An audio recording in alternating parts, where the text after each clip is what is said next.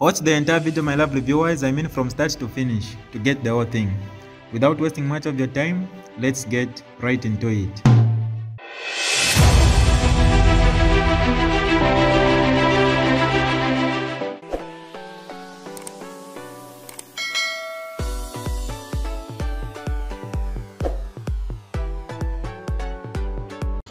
Greetings, fellow countrymen and women.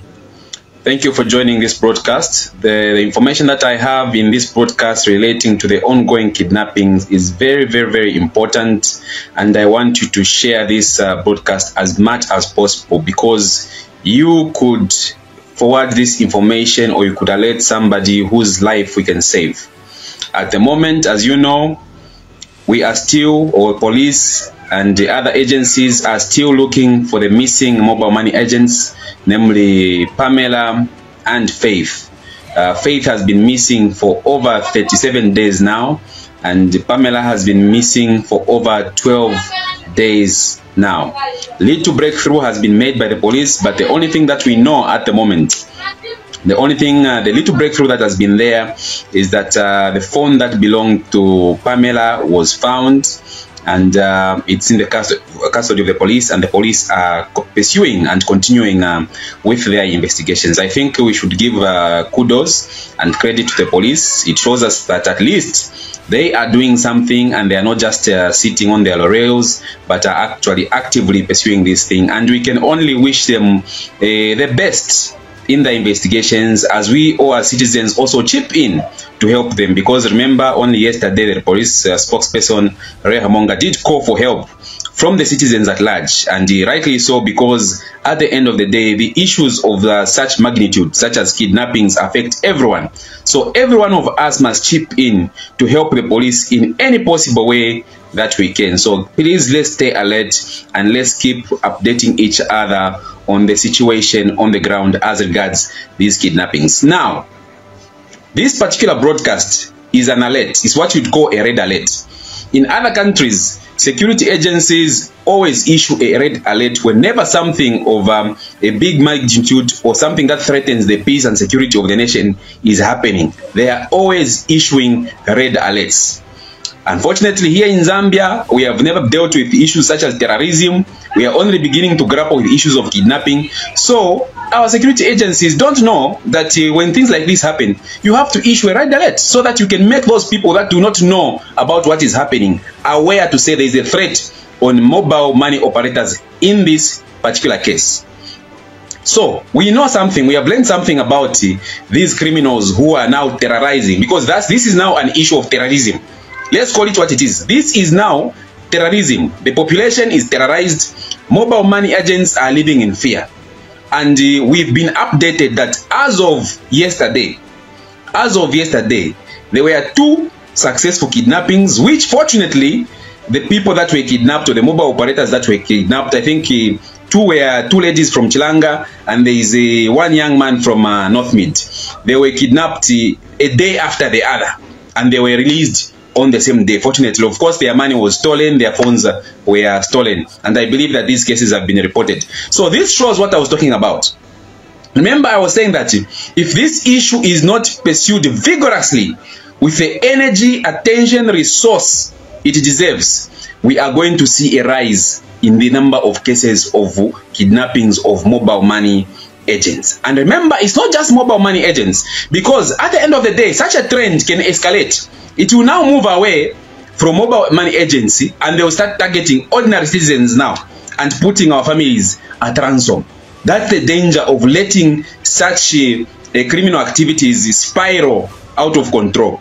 And I can tell you right now, I think police is now in overdrive now with the accumulating number of such cases. That's why it's important, it's very important that you listen to me carefully on this advice that I'm going to give regarding our sisters and brothers who are making a living from mobile money bots. Sisters and brothers in mobile money bots, in as much as it's the responsibility of the Zambia police and the other law enforcement agency to protect our lives and property, you also have a role to play. You must have what we call standard operating procedures, because what is now happening is that these criminals are very clever. They are very ingenious. They are coming up with ways of kidnapping people whereby you won't even know to say that you are being kidnapped. Let me give you 2 examples. We know from the previous interview of the sister to the missing Faith that when her sister was kidnapped, the story is that when her sister was kidnapped, the husband to the sister or the husband to Faith did call Faith trying to find out where she was. A certain gentleman, I won't even call him a gentleman, the criminal on the other end of the phone, the one who was holding Faith's phone, answered and said, "This is Mr. Zulu, we are investigating something. We are going to." Have you listened to that statement? He said, he answered, the criminal answered when he was called by the husband to the kidnapped and still missing Faith. He said, "This is Mr. Zulu, we are investigating something. We are going to." And these are the exact words of Faith's sister. So that gives you a clue that Faith was picked up in a way that nobody around her could have suspected. Because you know these booths, there is competition, they are clustered very close together. So you can't abduct somebody by force when there are people around, and that was in broad daylight. It was in broad daylight. That is how it happened. That is how Faith was picked. She was picked by people or criminals that pretended to be police officers. And it's very easy because you know in mobile money transactions there are all sorts of scandals which happen. All sorts of scandals which happen. People have lost money through scandals through mobile. So when police, if you were to be approached by people that seemingly look to be police officers and say, "Oh, Iwe Jones, there's a matter that has been reported to police. Somebody has reported that as a mobile money agent, you have stolen so much money, or you are being accused of such a case concerning money." You'll be stunned and you'll be shocked. And you cooperate. Most likely, you're not going to resist arrest. You cooperate. Say, "Anyway, if I'm innocent, what do I have to fear? Let me go with these officers." This is what happened to Faith. She was quietly and easily taken in that way. Quietly and easily taken in that way. That is how she was taken. And this story again ties in with another piece of information. With another piece of information. Okay? This piece of information which we have is that there was one person who usually comes in and out of Lusaka. The day that they were picking Pamela appeared to be confused. According to him to say, he saw her being moved from one vehicle to another. And she looked very worried. That was the description. So from the time Pamela was picked from her booth and taken to wherever she was taken, she did not resist. And there was somebody that even spotted and said, "I saw her on the very day that she was being picked when she was meeting. She appeared to be worried." That tells you to say that she was not picked at gunpoint. She was given a story. And the story is most likely that these people pretended to be police officers. That is how they are operating. Because they know very few people, very few Zambians are going to resist being picked up if people identify themselves as police officers. And you know, police officers, you have uniformed police officers and you have plain clothed police officers and uniformed police officers. So if somebody comes and produces an ID, and IDs are easy to forge, that's why it is very risky in this country to just follow anybody who identifies themselves as "I'm a police officer." You follow them or do what they are telling you. It is becoming risky because uniforms can be stolen. These criminals have got police uniforms. How many times have you seen criminals committing crime in police uniform? In police uniform. So that is how they are operating. They are pretending to be police officers. So my caution and my warning to our brothers and sisters who are operating in mobile booths, including mobile booth owners, is that please don't step out of your booth and follow anybody for any reason. Please do not step out of your booth and follow anybody for any reason that they may give you. Even if they say, "We are police officers that are investigating something, we have come to pick you in relation to this case." Scream! Scream for help just there and then. That is what you should do. Just scream for help there and then. We have reached at a point. If they are real police officers, desires of Sogolo, but people around you must know that there is something that is happening. Because if you just go quietly, we will miss you, we will lose you. And we can't stop people to say, no, Varani wants my automatic boats. Because most of us, we are depending on that service. It's a very, very useful service. It saves us time and money. I can't remember the last time I transacted in a bank. I'm not even interested in opening bank accounts anymore because I'm well served with these mobile money bots. I can withdraw money or deposit money or send money at any point where I am. Within 100 meters of where I am, wherever I am able to transact. So we can't tell people to say, close down this business. They are going to start starving, induce poverty, and that will be another problem. As it is now, we have enough jobless youths around. What we must do is put in standard operating procedures. And this is now up to the Mobile Operators Association of Zambia. I think I met the President and the Secretary General on the day when I took a letter to the Inspector General of Police. I met them, and I think we are going to have conclusive meetings this week so that we can come up with standard operating procedures for mobile boat operators. You are handling money, and anywhere where you are handling money, you are always going to attract criminals. But you have to have what you call safety and standard operating procedures. Every bank, I've worked in a bank before. In a bank, before you even join, they will drill you in security protocol. They will drill you in security protocol. So these mobile booths, you have become mini banks. That's why now they have become targets. So you must have standard operating security protocols. And that's why I'm saying, please, don't go with anybody that comes to approach you and says, we are police officers. Because I'm telling you now, I've given you the narrative of the family to Pamela and Faith, how these young women disappeared. They disappeared quietly, they were picked quietly, nobody suspected anything. The thing that we are learning is that these people are using fake identities as police officers to pick unsuspecting people. That's what they are doing. That is one way. The other way, and we learned this from yesterday's attempted kidnapping. Yesterday there was an attempted kidnapping of one young lady along Kafio Road near Cosmopolitan Mall in Osaka. How did it happen? A smart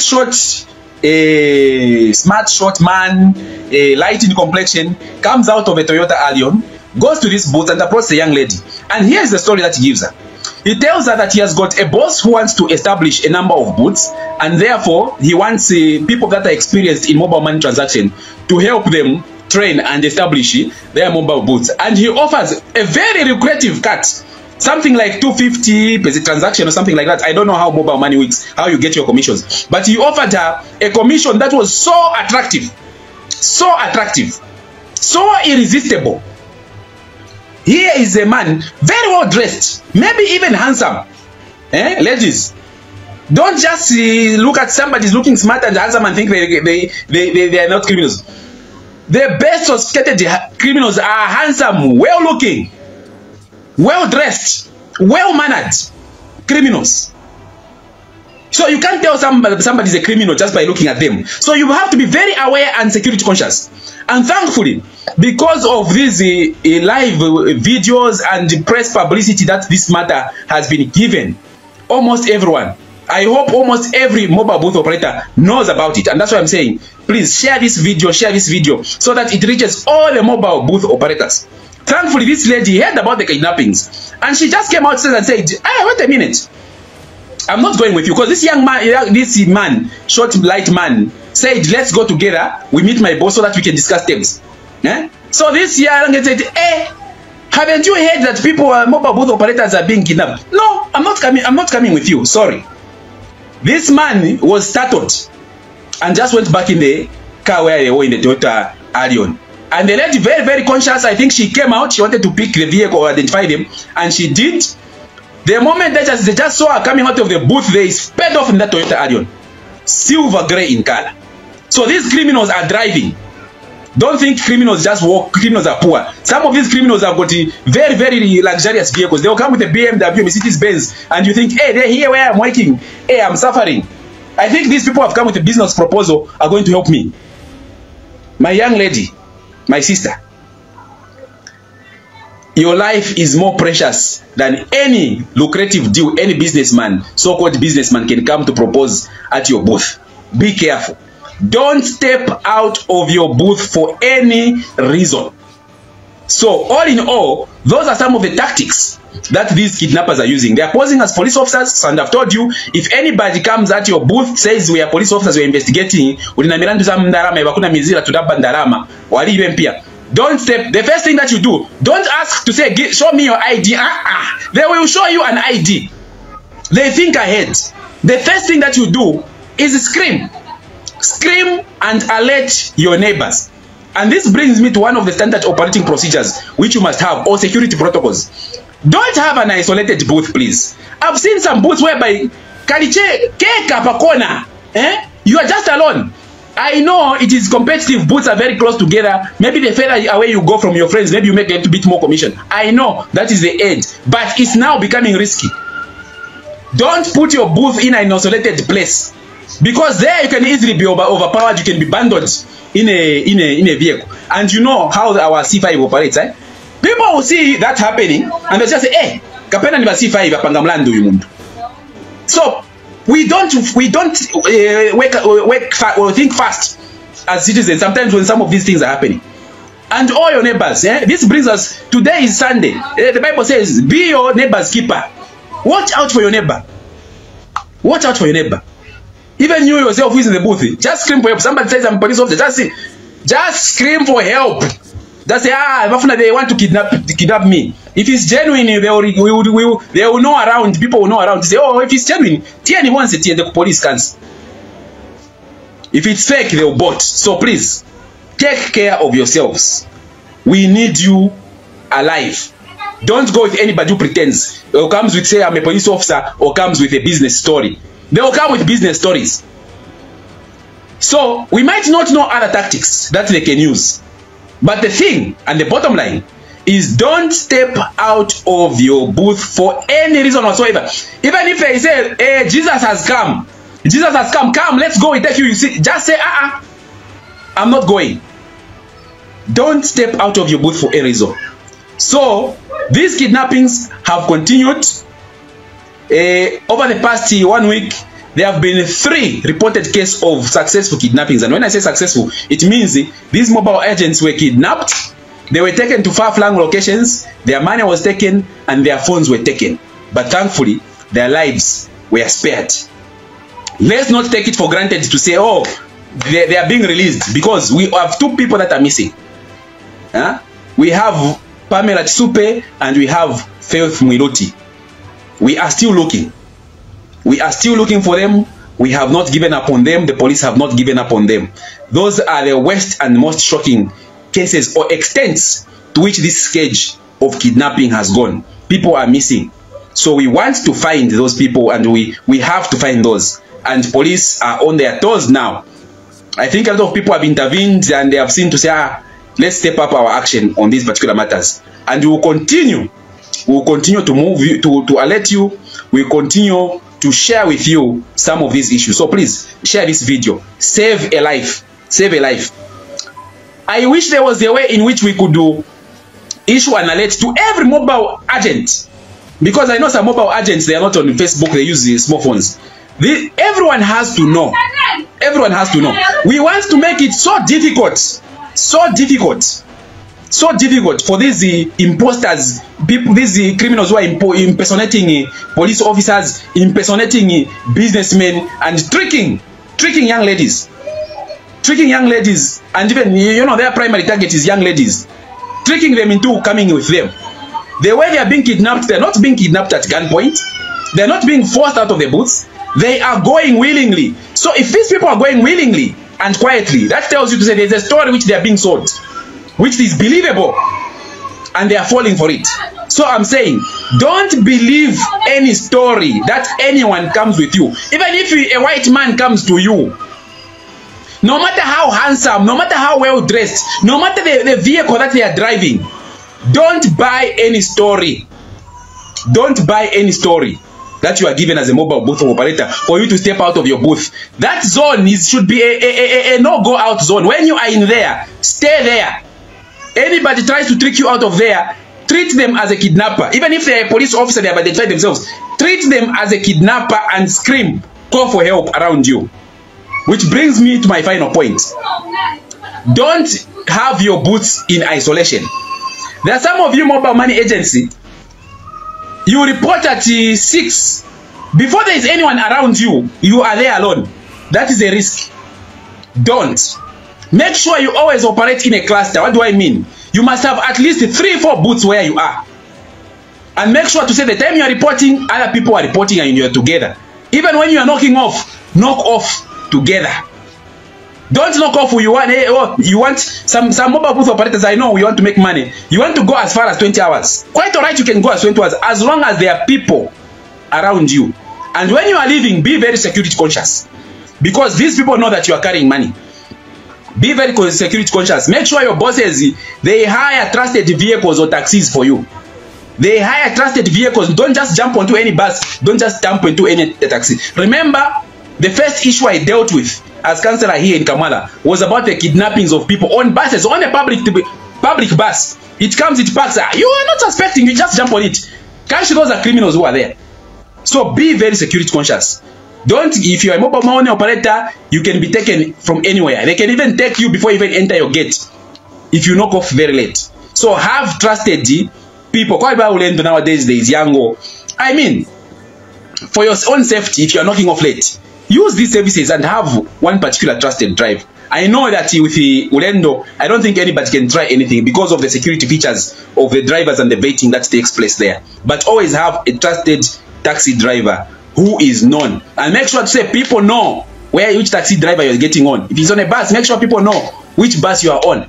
I always say to say, always always be security conscious. Take note of number plates, take note of vehicles, and make sure at any given point, somebody knows where you are, they know what time you are leaving your workplace, they know what time you're supposed to arrive. All this is important for your own safety. So thank you very much for tuning in. Please share this video, and remember, tell your neighbor, tell your sister, tell your mother, tell your brother, tell your friends that these kidnappers are pretending to be police officers, plain clothed police officers, but they might even come in uniform to convince you. They might even show you IDs. So when you see them, scream, "Undamutule!" Don't trust anybody. Don't trust anybody, officer or not. They are also coming as businessmen, very smartly dressed, driving expensive vehicles. These are criminals.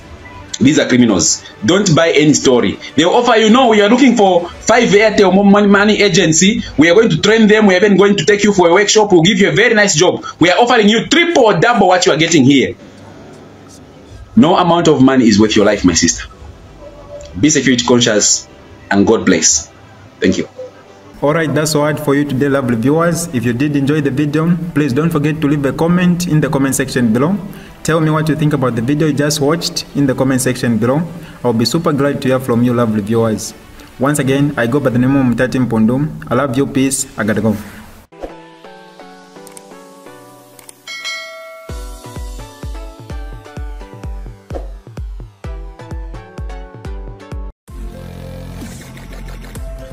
Audio